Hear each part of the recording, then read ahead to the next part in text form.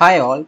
Recently, while exploring the various aspects of generative AI working with various tools and libraries, I came across a very interesting library in Python. This library is built as a wrapper on top of our very own exploratory data analysis library, which is Pandas. You all must have used and are familiar with Pandas and how Pandas solve our day-to-day data analysis tasks. PandasAI is the library that is built on top of Pandas in order to introduce generative AI capabilities with the Pandas library. Gabriel Venturi is the man behind the development of PandasAI. He's an interesting person. You can go ahead and connect with him, read more about him, find out about his work. In this particular video, we are going to talk about PandasAI, what is Smart Data Frame, and how you can go around, play with PandasAI in order to utilize the textual capabilities. You can just pass your textual input and PandasAI will solve the data analysis task for you and return the result. Let us see how that works. So heading over to the documentation, you will find that you can install Pandas AI using pip. Very easy and very simple to install. It is an open source library, so anyone can use it easily with Python. Okay. Once you install this library, there are multiple options, right? This works very simple, right? This library is very simple to use. If you just go through this documentation, I'll attach the link in the description. You'll find out that you can very easily apply these library. Okay. And remember, this library is not a replacement to Pandas. It is just an enhancement with generative capabilities on top of Pandas. Okay. So some of the additional capabilities that this Pandas AI library provides are the add-ons. The add-ons, say for example, you want to utilize this generative AI capability with the Excel files or the Polars data frame or LangChain, NumPy, Seaborn, ggplot. So you can go ahead and pip install Pandas AI and the extra dependency name. So it will take care of all the dependencies there. Okay. This is just what I wanted to show here. Now next we will see a very basic program and how Pandas AI works. Let us head over to this sample code here. Let me zoom the screen a bit to help you see things clearly. Okay, hope this is clear now. So you see we are importing Pandas here and we are importing Pandas AI and Smart Data Frame from Pandas AI. So what is Smart Data Frame? So Smart Data Frame has all the capabilities of our Pandas data frame with the additional text capabilities or additional conversational capabilities, right? Just as you talk to your friend, right? You can ask your friend certain questions and your friend might do certain computation on their behalf and give you the result. Similarly, you ask some questions based on the data frame that you have and this smart data frame will generate the output for you. Okay. So let us see how this works. So first of all, we create a data frame. We are creating a dummy data frame here.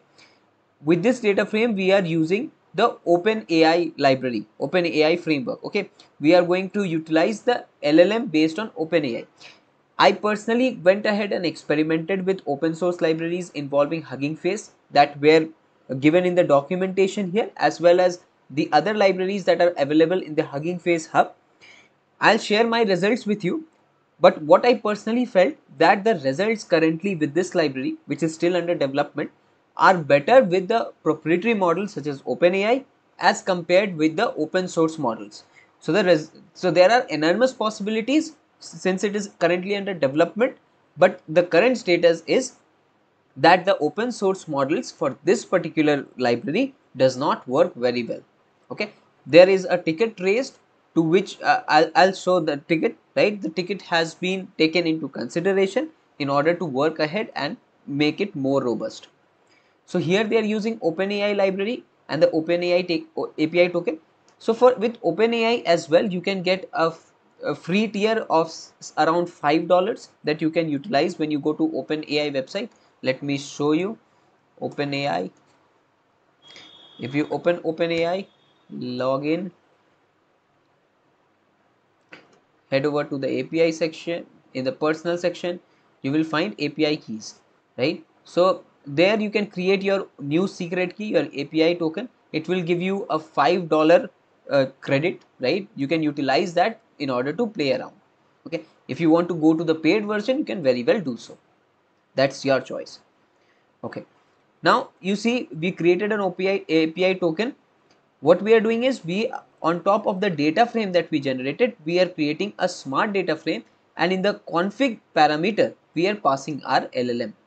There are additional options in our config which we will just see, right? Here we are creating an here we are passing an LLM to our config, and we are calling this df.chat, which are the 5 happiest countries. So it will internally perform a computation, and based on the computation it will return you the corresponding outputs, and this output has been verified to be correct.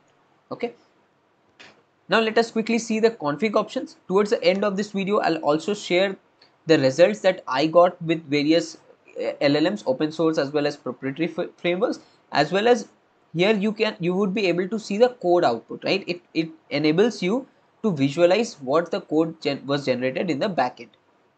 I'll show you that. Don't worry. Let us head over to the config now. So under the config, you will find multiple options. The LLM, which LLM do you want to use? There are currently limited number of LLMs that has been provided as part of this library. There is a bypass to that. When you use LangChain, using LangChain, you can use additional LLMs as well, right? I'll show that as well. There are other options such as save logs. If you want to save your logs, it will by default save it to pandasai.log file. You can if you want to print the logs in the console, then you can use the verbose option. Enforce privacy, this is relating to some privacy concerns. If you do not want to pass certain data over the API server, then you can use this. Just head over to this documentation and read it. It is very simple to understand, and you will know a lot more things. What is the primary objective of this video is in order to introduce you to this very interesting library, which you can go around and play with and experiment in your tools that you're building, right?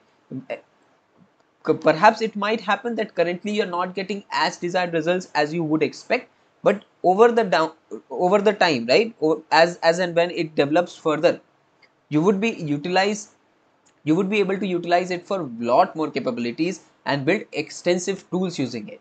So that is why it is always good to know about these libraries. Max retries, the number of tries you want the model to make, and all these things.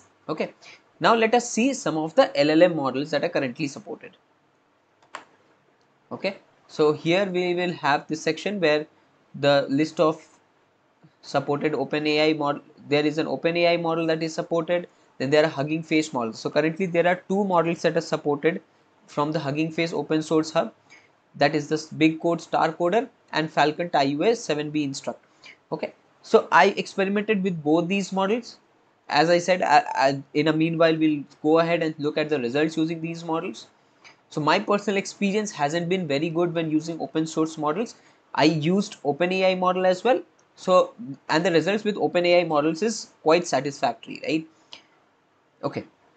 There is a Google Palm model that is also supported, Google Vertex AI. So these are proprietary models, right? These are not free to use. You need to create API tokens. You might get a certain limit of those API tokens and use it for a limited duration.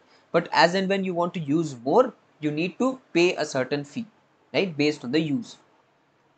Okay. Now let us also look at the LangChain options. Okay. This was using the LLMs that were supported. Now using the LangChain option, you can import additional libraries. Here they haven't provided a clear documentation based on LangChain. I'll show an example. Let me head over to my code section. Okay. So we understood what PandasAI is. PandasAI is basically a wrapper that is built on top of our very own Pandas library and is introducing the generative AI capabilities to our Pandas library. Okay, so we are installing PandasAI Hugging Face up. I also installed PandasAI Seaborn with dependencies. Currently, I am not using it here. So this is the current challenge that we are facing. Hugging Face is not working appropriately with PandasAI. Someone has already raised an issue. It has been taken into consideration, but we'll see how things goes. Okay, so I am just importing these libraries: PandasAI, Pandas, Seaborn, from Pandas to AI.llm, the star coder and Falcon, and PandasAI we are importing smart data frame. I am setting the Hugging Face API token just as we did in our earlier videos. Then I am creating 2 LLM objects. One is the star coder, other is the Falcon. Now here we are using our smart data frame. Let me remove this line, it's not needed. So I'm creating a smart data frame based on the sample data frame that I created above. Let me show the sample data frame. Yes, this is a sample data frame that I generated. This is a very simple data frame, you can use any, right? I'm passing my LLM1, which is the star coder LLM, and using this LLM I'm trying to compute. You see, I call dfs.chat compute the following: how many countries are available in the data frame. So what this is returning, remember this is an open source model that we are talking about currently. So this is returning the average happiness index is 6.84. This is nowhere relevant. When I dive deeper into what code is actually being generated, you see the code that is being generated is a pseudo code, right? This is a pseudo code that is being generated, and at the end of the pseudo code it is simply returning a value. So our result is not satisfactory at all here with these open source models, right? I tried with both of them. You can go ahead and try with the same and share the results in the comments, so for us to know how things are going for you, right? This is another example where it is returning the average loan amount is 15,000. So you see these results are not relevant when using open source models. Let me quickly head over and show you an OpenAI based model using which we generated the results. So here I am using my OpenAI token. Again, I've created this data frame. Okay, I'm passing my OpenLLM. This is my data frame that is there currently. I'm asking questions, how many columns are in the data frame. So you see there are 7 columns that are in the data frame. Okay, it is able to correctly answer this. Next, I also asked what is the median total bill for the various sex. So it is able to accurately compute the median for each of the genders that are provided. Okay, and this is correct. This result has been verified. I further asked to compare the sex based on tip, use mean and median values. So it's separately computed based on mean, separately computed based on median. So you see the results with OpenAI based model is far better as compared to the result with open source models such as Hugging Face. Okay, so you can yourself go ahead and play around. All I wanted you was to introduce this particular library to you to help you understand what things are going on in the data science industry, what advancements are being taken. There is another very interesting concept that I would like to talk about perhaps in another video, that is known as, so that concept is known as auto GPT. So remember the Rajnikant's movie Robot, how a robot how the robot itself created other robots and programmed them. That is something similar but on a smaller scale. We'll see how that works. I'll probably introduce to you in the next few videos.